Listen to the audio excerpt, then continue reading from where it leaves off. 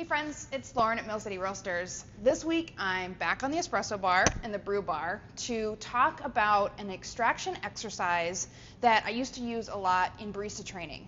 This is a concept or an idea that a lot of baristas are familiar with. It's this idea of isolating the layers of your extraction to taste the coffee as it evolves and transforms throughout the brew cycle. This can be a really great way to get to know a coffee a little bit better and to start to understand more about what's happening during extraction.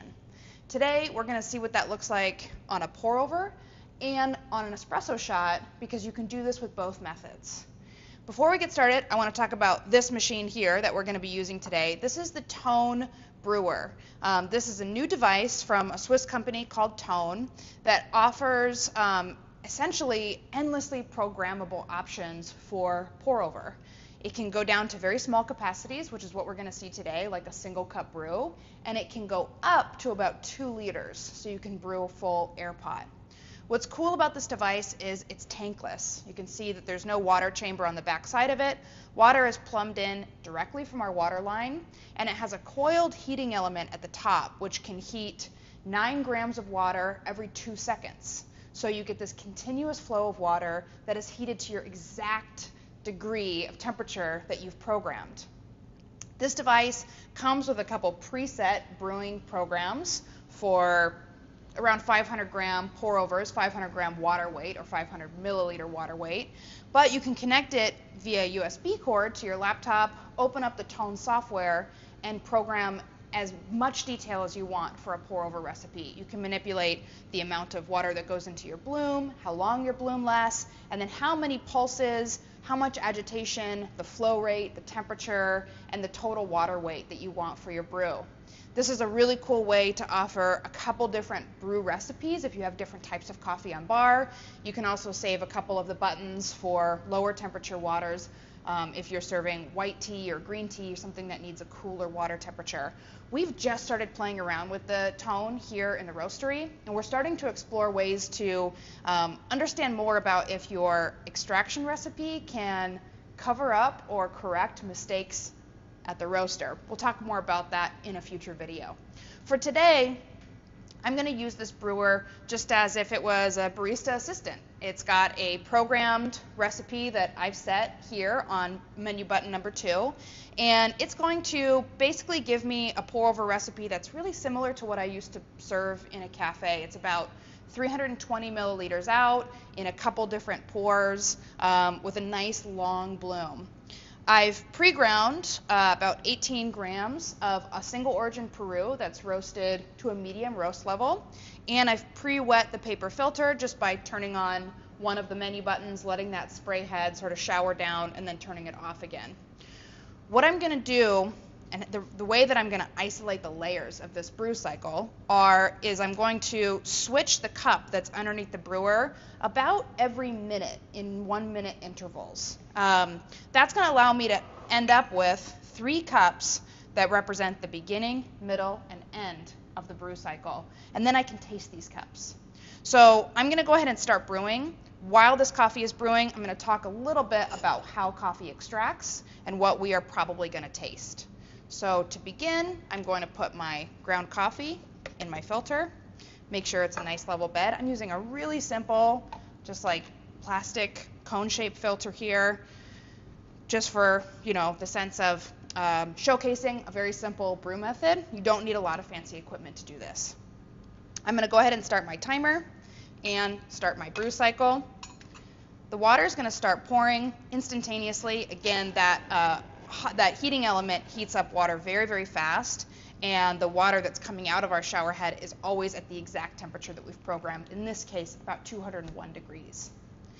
So when I think of how coffee extracts, I like to think of a story that my friend Nathaniel used to tell when he was a coffee educator before me, and I learned this from him. He would say, think of the flavor compounds in a cup of coffee like attendance at a pool party. That sounds a little silly, kind of bear with me here. He said the beginning of the brew cycle is kind of those people who come to the pool party who can't wait to jump in the pool. they jump in with their clothes on. They're really eager. That is about the first minute or minute and a half of your brew cycle, and that represents a lot of the soluble acids and some of the heavier bodied compounds. After the first minute, or maybe the first hour at your pool party, you have some more people who are a little bit more hesitant to get in. Maybe they needed to have some food, some beverage, some time to hang out, kind of warm up to the idea, but now they're getting in the pool. These are our sugars and the sweetness and some of the balance that we're looking for in the cup. These are the things that extract during the mid phase of the brew cycle. A lot of these flavors are really kind of like the heart and soul of the coffee, but on their own, they can taste a little bit two-dimensional because they lack some high notes and low notes to balance them out. As we approach the very end of the brew cycle, we're talking about people who were a little shy about swimming at the pool party. They were a little hesitant to get in, but when they finally do get in, they're going to stay all night.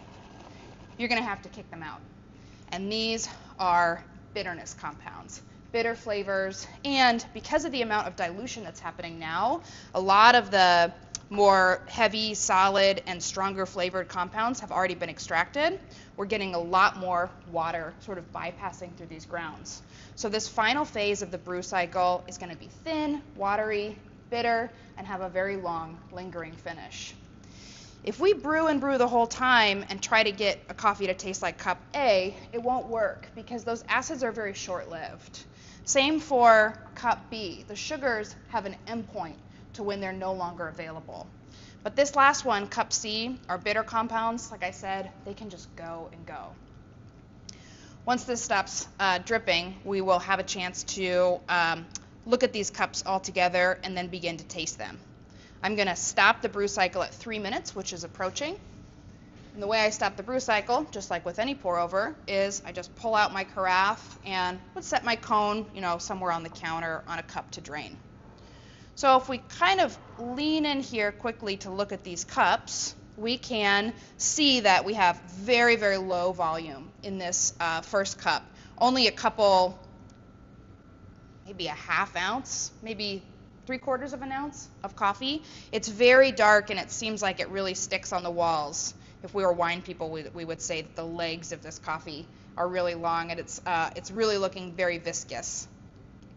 The second cup kind of goes halfway up, and it looks like a very standard cup of black coffee. There's nothing really too noticeable about it.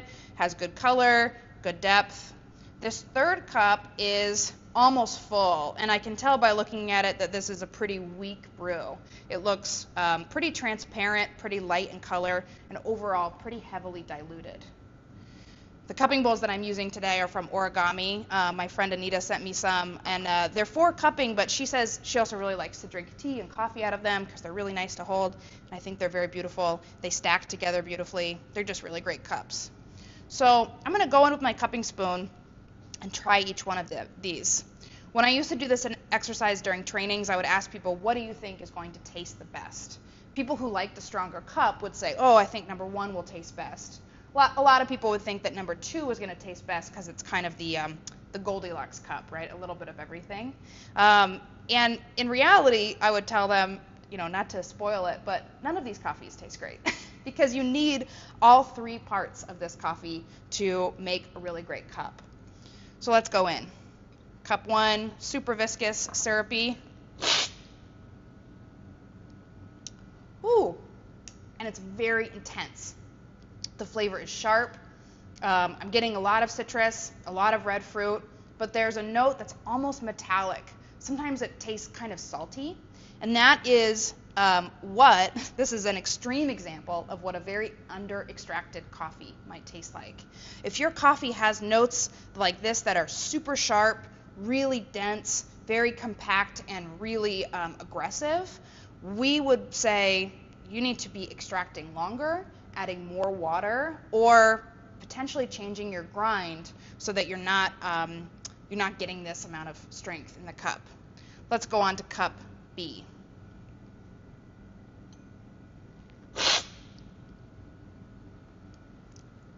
Just tastes like a great cup of coffee, except that it's lacking body and there's no finish to it. It's very flat and two-dimensional. It tastes like the Peru that we're brewing, but it's like the soul has been sucked out of it. It's just kind of lifeless, a little boring. If I was served a coffee like this, I would say, oh, it's fine. There's nothing offensive or super low quality about it, but it has so much more potential. I would feel like it needs some of cup number 1 here to add some vibrancy and some intensity of flavor, and also to boost up the body a little bit. All right, cup 3.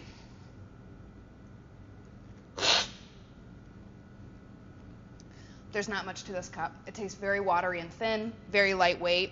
The main flavor I get is the flavor of the roast. So it tastes very toasted, kind of bitter, a little roasty.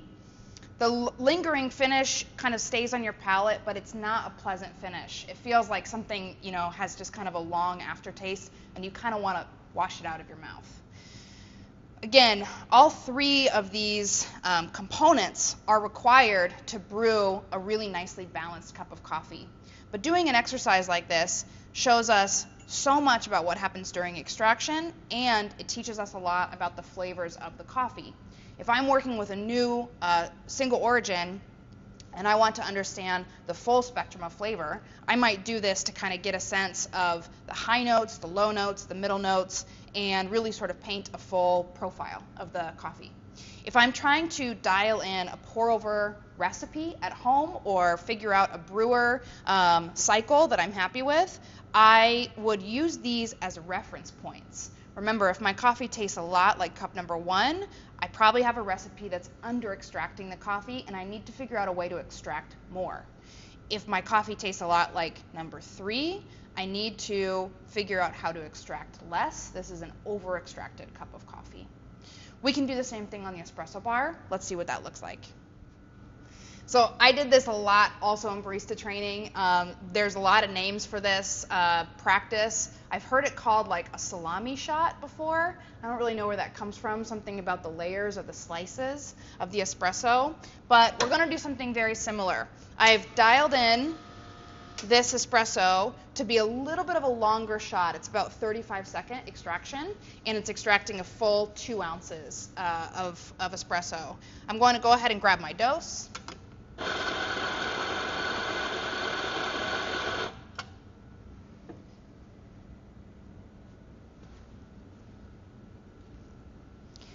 And since I would usually do this tasting as part of a training, I like to have 2 cups for each extraction, so I could have 2 people tasting these, or I could taste it with another person.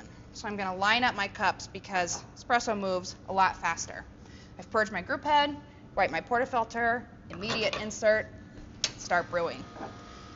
Now again, the first wave of the extraction is going to be intense, syrupy, and very viscous. It takes usually about 8 or 9 seconds to see that espresso first dropping, so I'm going to give this espresso just a few seconds to get kind of caught up. Now we're in that midsection, so I'm going to switch those cups quickly for the next 10 seconds. Everything's running a lot faster now, and from 25 to 35, I'm going to get the end of that shot. It takes a little bit of practice. Cool. We see something so similar to what we saw in the brew bar. As this coffee extracts, moves through the extraction, water flows faster, more solids come out at the beginning of the cup, and things get a lot more diluted at the end. So I'm going to take 1 cup of each here. We have cup number 1, very, very dark in color, very viscous, really syrupy. Cup number 2, which actually looks like a pretty decent shot. There's some good crema. It's a nice color. It's, again, a little bit higher in volume.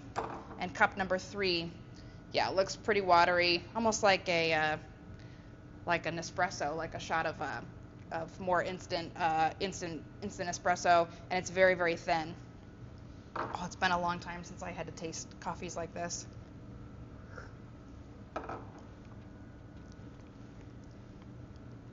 Oh. The first shot is so intense. I would use the term salty here to describe the flavor. It is wildly out of balance. Super unpleasant. I think of like battery acid. It's just really, really acidic, strong, and coating. Whew. Cup number 2.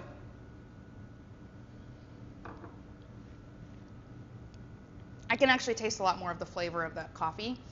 This is a natural processed coffee from Burundi, which I know is kind of sweet, berry-like, and has sort of some savory notes as well. And I'm getting that here, but again, it's a little flat, a little two-dimensional, and it really has no finish. It just kind of falls off the palate. Number 3.